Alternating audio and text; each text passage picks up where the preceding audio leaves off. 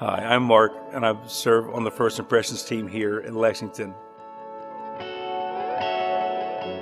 And I'd like to talk to you today about a particular area in my life where I've been blessed beyond measure, and I want the same thing for you, and that's in the area of tithing.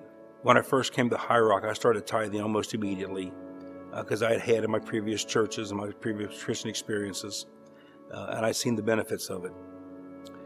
But I just started a new job, and I wasn't making a lot of money, and I was really struggling to get by.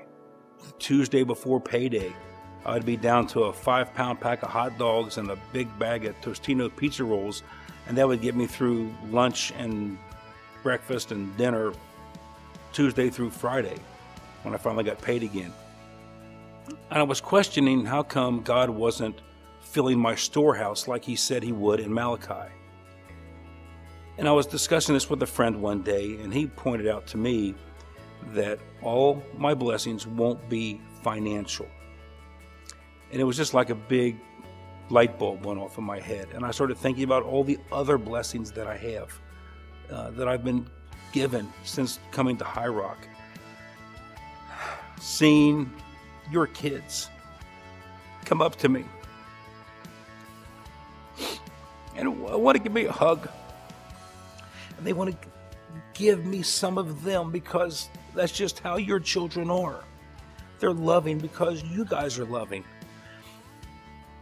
I can't put price tags on things like that.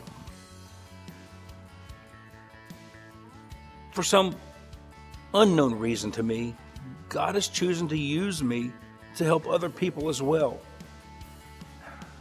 One of my brothers here at church had harbored animosity and unforgiveness for 20 or more years to a family member.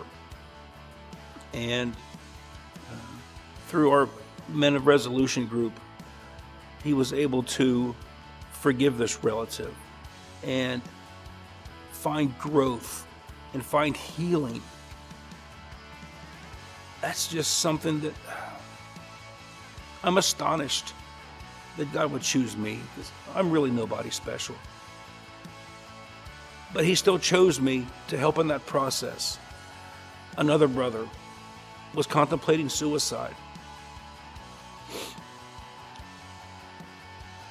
And I was able to, just by showing some compassion and some love and some caring, just reach out to this man and tell him that he's worth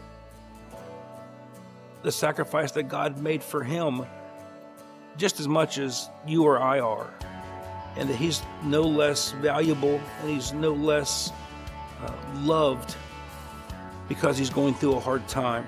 And now that man is a good husband, he's a good father.